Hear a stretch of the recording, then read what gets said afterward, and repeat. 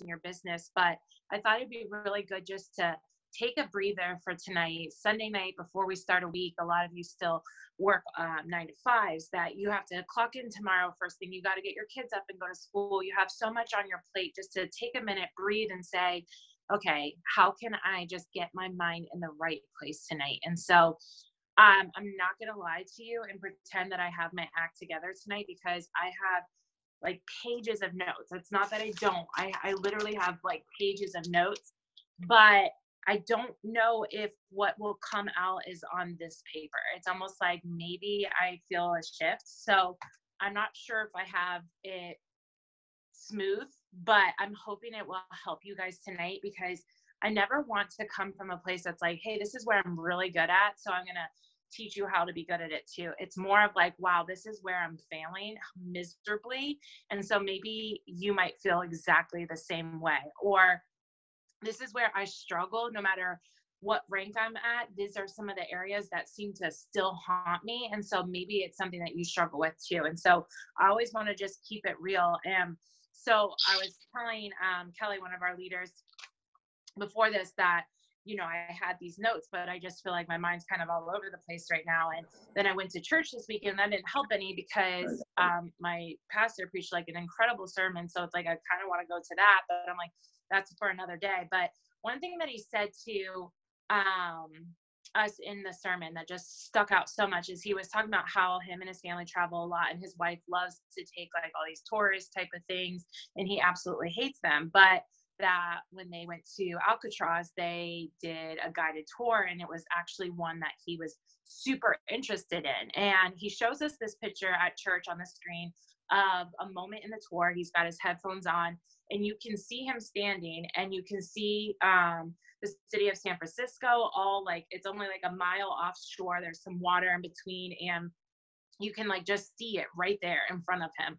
And he was saying that that moment was so like just impactful, because it was a prison, and that these were prisoners who could view the opportunity in front of them, that they could see what was in front of them. They can even hear, or almost touch what freedom was, but they were in prison. And so he was pointing that out in his sermon this weekend.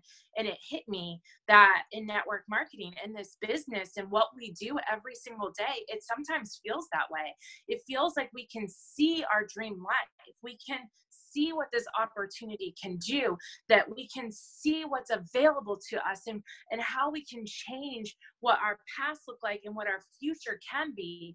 But we're imprisoned to our own mindset, and it's holding us back. And so although we see it, although we can hear it, although we can taste it, we can't seem to get to it. And so I don't know if you get in that place, but for me, that's where I struggle sometimes, is to find that connection between what I see and what I allow myself to be imprisoned by. And I know we preach mindset so often. So often that sometimes it scares me that we can get in the mundane, robotic mode of what we do as women. And we can kind of get into this place where it's like, yeah, I listened to a podcast today, so I self-developed. And it's like, but sometimes we never self-identify. And so I wanted to take a Sunday night, a few minutes, just a few minutes, if you will, with me, to just self-reflect tonight. After we get off this call, get a pen and paper and say,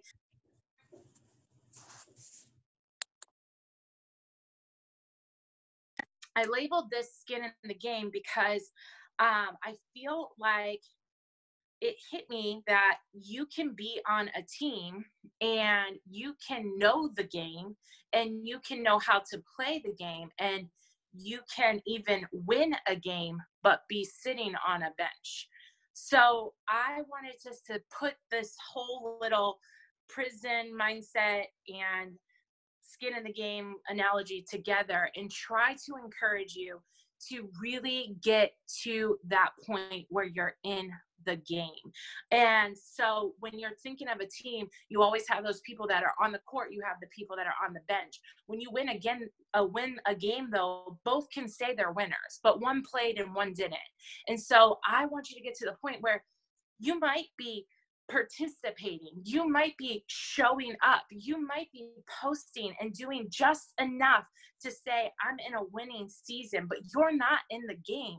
Is your skin in the game? And so I wanted to encourage you that what you have is so important. This is so much bigger than an enrollment. It's so much bigger than you just, showing up and doing some daily tasks that make you better. No, this is about actually becoming better. It's not just doing better, it's being better. And what you have and what you can see for your future is so important. So for me, I know that I have to get skin in the game this week, this month, this future times that's coming up. I got to get my skin in the game. I can't sit at a bench and call it a win. I got to get on the court. I got to make the moves. I got to get hurt. I got to get that pressure put on me. So when you're playing on a court, we always say pressure makes diamonds, right? And it's always, we kind of have these cute Pinterest quotes that kind of, magically make pressure sound better, but pressure is hard and it's not always easy, but it's pressure that creates opportunities. Without pressure, we don't even have the opportunity to move. You don't have pressure on a bench. But when you're on the court and someone's coming to you and you got a ball in your hand, you got 2 seconds to think what your next move's going to be. You have 2 seconds to make that move, that turn, that shift. And that's why I love always preaching pressure. I love always trying to remind you guys that pain is preparation, that it's uncomfortable seasons that actually grow you, because we live in a time where we don't want the pressure. We want to sit on the bench and call it a win, but you're not made for that. Girl, you're made to get in the game, get your skin in the game, get that pressure on you, have people coming towards you where you got to make moves, and you got to make moves that cause you to think fast and do things that you're uncomfortable with no outcome. You're not guaranteed anything, but it's in those moments that you're putting skin in the game. And so tonight, I just wanted to ask you, are you playing in the game? Are you putting skin in the game? I'm going to say that so much tonight, and I hope it doesn't annoy you, but I hope it pushes you to see the difference from playing on a team and actually leaving your heart and soul on a court, or stepping up to a plate, or whatever game you want to use as an analogy. I feel like it's time, though, as women, and it's time as a team. We have an incredible team, but it's time we all get our skin in the game, because we got people depending on us, not just my family and your family, not just our friends, not just people who need us. There are people that you don't even know yet, that you haven't even contacted yet, that need you to get in the game now, so that they have the potential to get in the game in the future, so that they can see the hope that's available to them. And when you get your skin, going backwards, they say skin in the game. I always reference it as a sports analogy, but I actually heard one time it's being used as an investment analogy, that skin in the game can be referred to as when a CEO invest his own money into his own company's stock, because that just proves how much faith he has in what he's doing. And that's called putting skin in the game. It's hey, I'm going to risk my own to prove to you that this is something of worth. And so when you're thinking of it, yeah, you can think of it as a team or a sports or playing or whatever, but I also want you to think of it from that investment point of view. Are you investing yourself in this business and who you're becoming? Are you putting skin in the game in that kind of way that people can trust you because they see what you have faith in? Are you really excited about what you're doing? Are you really showing up with pure confidence? Are you really believing in yourself? It's easy to say, oh yeah, I believe in myself, but you're actually trapped in this mindset that is convincing you otherwise. And it's time to sit back, reflect, and say, do I have skin in the game? I have to have skin in the game. I got 3 sets of eyes that are looking at me as a mom, and I don't want to feed them ramen noodles again. I don't want to go back to the girl I was. I don't want to look at my kids and say, you know what, mommy can't fight depression, so you might have to deal with it too. I don't want to look at my marriage and say, this might fail because I can't boss up. I don't want to go back to someone else telling me what clothes I have to wear, how many hours I have to work, what I'm worth for my pay, what time I'm allowed to have. I don't want that. I don't want to go back to that. So I have got to get in the game. I have got to invest myself in what I'm doing. I can't play from the sidelines. I got to show up and leave my heart on the court because I got people depending on me, and I don't want to go back, and I don't want to play half-ass. I don't want to just give a little bit to see if it works. I don't have that option. And I hope that when you look at what you have a hold of, you realize you don't have that option either. You are meant to be somebody. You have purpose in you. You have a family worth fighting for. You have freedom in front of you. Please, to God, do not look at your life and see the opportunity available from you, but sit in a prison that you cannot get to it. Don't let a mile of water keep you from what you could have just because you're stuck in what you think you deserve. And so I have to. And when you put skin in the game, you can't walk away. I can tell you, it would take a lot of convincing for me to tell me that someone has skin in the game but can walk away. You can't walk away when you have skin in the game, because that's not just a game. That's your investment. That's your soul. That's you showing up. That's your family. I have too much invested in my healing. I can't go back to the girl I was, like I said. I have too much invested in my growth. When I started this business, I committed to being vulnerable. I committed to growing. I committed to stepping up to the uncomfortable, to saying hello to a new person, to not looking back, but only looking forward, to pushing myself. I'm committed and invested that when it's stressful, I'm showing up. When pay cuts happen, I'm showing up. When the enrollments don't come in, I'm showing up. When the team walks away, I'm showing up. When life gets busy, I'm still showing up, because my investment is in this game. And it's not a game, it's our lives, it's our livelihood, it's who we're meant to be. And I feel like today I just wanted to take a minute to ask you, are you in the game? Are you on a bench claiming a win, or are you leaving skin on the game? Let me look at my notes because I kind of went off a little bit, I'm sure. Let's see. So I kind of got off subject, but sorry, I'm going to try to ream it back in and go this way because that's where it was. But sometimes it is more comfortable for you to sit on a bench. Most people will act as if they want to play the game, right? They want to say that they won, and they want the glory that comes from the position, but they also are more comfortable sitting on a bench and laying low and only giving a little bit, because to get in the game and to play a move and to have to act fast and deal with the pressure and all eyes on you, and you know, creating this life, that's hard.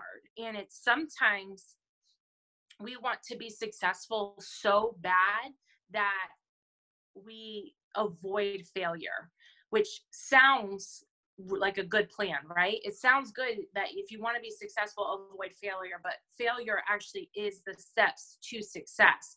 And so sometimes what we do is we feel more successful on a bench. We feel more successful from the sidelines because it's comfortable, or because it feels good, and we can predict it, and it's familiar. And so getting on the court is it takes vulnerability. It takes you leaving your comfort zone. It takes stepping out in faith. It takes people looking at you and seeing what you're doing. It takes you putting out your dreams out there for people to possibly walk all over or make fun of. It takes having that pressure sink in. And so sometimes what we do is we tend to want the court and maybe jump on the court and maybe dribble the ball and then run back to the sidelines and be like, you know what, actually I'm cool here.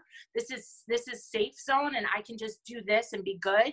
And every time you do that, you're putting yourself back into an open prison, a prison that has a door that's open and you're just choosing to sit inside of it. You're just choosing to stay locked into that comfortability. And so we don't want to fail. We want to be successful. So sometimes our success is in our self-sabotage is what I'm trying to say. Does that make sense? I don't even know if I said that like clear, but I hope you can understand what I'm saying. Sometimes we feel successful going back to the girl that we were before this because we know her. And the girl that we're becoming is not familiar to us. That's hard for us to identify. We don't know what it's like. We don't know this pressure. We don't know what it's like to show up consistently. We don't know how to build that integrity because we never had to before. Now we do. Now we have to commit. Now we have to show up. Now we have a team depending on us. Now we have a family depending on us. Now our growth is important. Now our mindset's important. And that's very new. And so when it's new, it's unfamiliar. And sometimes what we can do is self-sabotage ourselves to avoid that because it's unfamiliar. Stephen Furtick put it this way. I usually repost this a lot, and I probably butcher it right now because I'm trying to think of it on the whim, but the certainty of, I'm going to mess it up. Oh, it's so good. Hold on. I don't remember the words, but it's like the certainty of familiarity is better than the uncertainty of freedom for some people. That sometimes you want familiar more than you want freedom. And sometimes you're missing your own miracle because you can't allow your mindset to get out of the way. You're sitting in a prison that's holding you back from where you need to go. And so I know that sometimes what we can do is pretend we're playing. We can do just enough to look like we're playing, but we're not leaving the skin in the game. You have to invest. That looks different for other people. For me, that meant opening up with my story. That meant sharing that I don't have it perfectly together. I had to admit that I have issues that cripple me on a daily, that hold me back. And for me to push through them is hard. It's hard every day. I sometimes take one step forward and 85 back. But then the next day I get up and I say, it's time. I got to leave skin in the game. It's time. I got to play again. It's time. Give me the ball because I'm ready, because I'm becoming someone and I can't give up on that person. And even though it's scary and even though it's unknown, she deserves to have that life that she dreamed of, and so do you. And so will you put skin in the game when it's hard? Will you put skin in the game with the unknown? Will you put skin in the game when your friends leave you, when you lose team members, when you lose rank? Are you still committed? Are you still investing in that moment? Are you investing in the woman that you're becoming? Or have you become almost mundane to this, that it's a checklist of what you're accomplishing without actually showing up in the game, if that makes sense? I don't even know if I am. I'm blabbering again. Let me see what I have in my notes really quick, because I have a lot of notes, but I didn't look at them.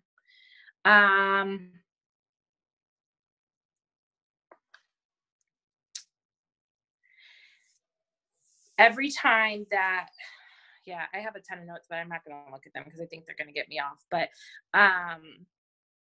this is good, actually. Just kidding. I'm going to use this note right here. It kind of goes back to like what I was saying is I wrote down that it's really hard sometimes to take that step. It's really hard to get back in a game when you've jumped in a game before and you failed, or you've fallen, or you didn't, score, whatever analogy you want to put with this. I don't know if you're like this, but like for me, I came from another network marketing company. It was really hard to start it over. I'm on a might have made it look easy. I might have, posted like I was really happy that I was starting over, but it was really hard. I had to learn that I had a mental prison there that was telling me, Jess, you already failed at this. What makes you think you can succeed now?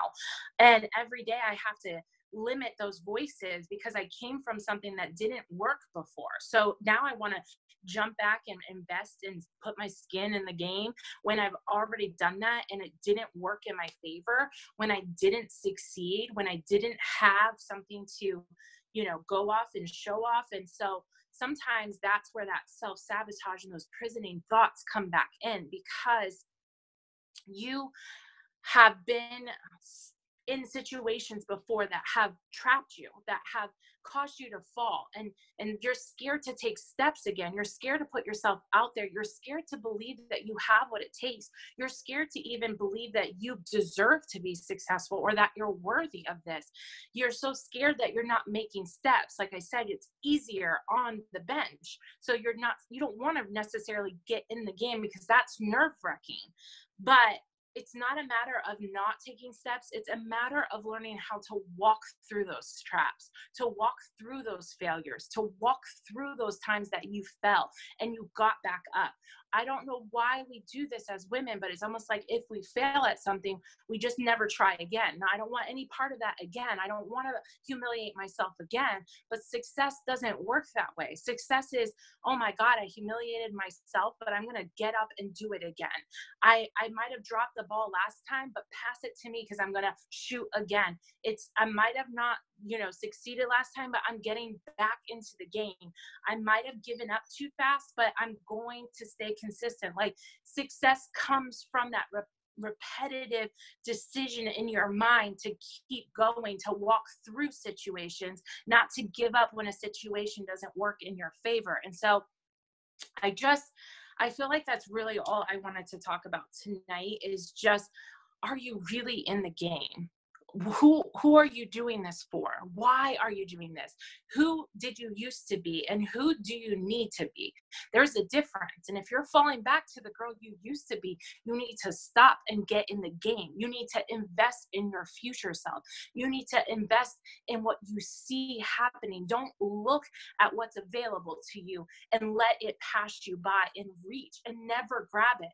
Don't look and see opportunity, but be scared to act on it. Don't hate when pressure comes your way, but see it as that opportunity to get to that next level, to that next dimension of you. Do not shy away from who you are becoming, because the world needs that version. And there are people, not only your family, but there are people who need that version for you to show up so that they can go to that next level for themselves.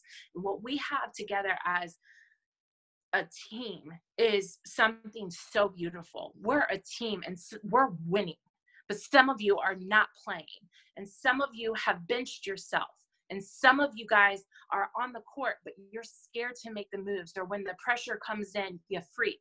And you have to realize we're in a team setting right now, and we all have the ability to win.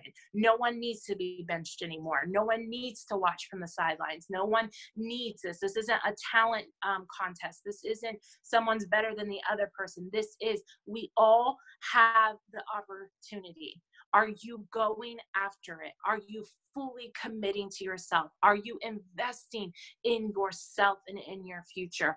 Are you seeing your dreams and knowing it's time? It's time. I don't have time to waste. I have to run toward it. And so that's really all I wanted to encourage you with, because I feel like if you can just take a few moments tonight when we get off here and pen and paper down, where am I self-sabotaging myself? Where am I hiding places of my heart that I'm scared to open up about? I'm scared to go back to that place because I don't really want that girl to come back out. Where are those places that we pushed aside that we need to heal? Where is part of your journey that you've been scared to step out in? What is holding you back and quietly speaking insecurities in your life? Where are those places so that tonight you can jot them down and be like, no, scratch that. I'm in the game now, girl. I'm in the game, and you can't take me out because this is my game, and this is for my life, and this is my future, and these are my kids, and they're watching their mom, and my my time is now. I have to step up and I got to leave my skin in the game. And so I just want to encourage you tonight to try to take some thoughts out before we start this week, before we start a new month, to say, you know what, I have an opportunity. I see it. Now, how do I build the boat to get me to it? How do I put the work in to get me to it? So I hope that helps somebody tonight. I don't want to keep you long because I know you guys have so much going on, and I appreciate you taking time out of your schedule. But I hope that you can just take some time tonight to self-reflect, because your next level, your next version of yourself is waiting on you tonight. Tomorrow, you're going to wake up and you're going to be one step closer to those dreams. You're going to be one step closer to that girl that you were intended to be. You're going to be one step closer to looking at your family in the eyes and being like, I'm so damn proud of what I've accomplished. You don't give up now. You don't set yourself out. You get right back up, and tomorrow you get in the game and you leave that skin in the game, because this is for you. It's not for me, it's for you. So tonight, take that time. You let your thoughts just come to you so that you can get to that next level that you need to go to. So I hope you ladies have a great night, and we will talk later.